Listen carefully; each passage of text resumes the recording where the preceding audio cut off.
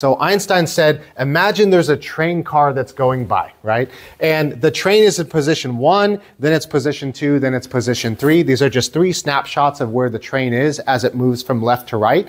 And then he said, imagine there's a person on this train, that's person A, and there's another person on the train tracks or to the side just watching this train go by, and that's person B. Now imagine this train's wall is invisible so that person B can see what's going on inside. And let's say there's a laser that fires at point 1. So at this instant, the laser shoots straight up, hits the ceiling, and then bounces back. Well, what's person A going to observe?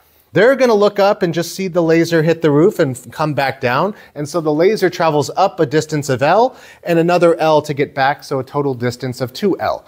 But the person standing and watching the train zip by, they're going to see the laser shoot up, and it's going to hit the ceiling, and then it's going to hit the ground again. So from their point of view, the laser actually traveled a much greater distance. And so when you look at the time that went by for person A versus person B, it's very clear that for person B, because it traveled a much greater distance at the same speed, much more time must have gone by for that person compared to person A, which means that time actually slowed down for the faster moving object, and it was a very different rate of time passage for the person standing still.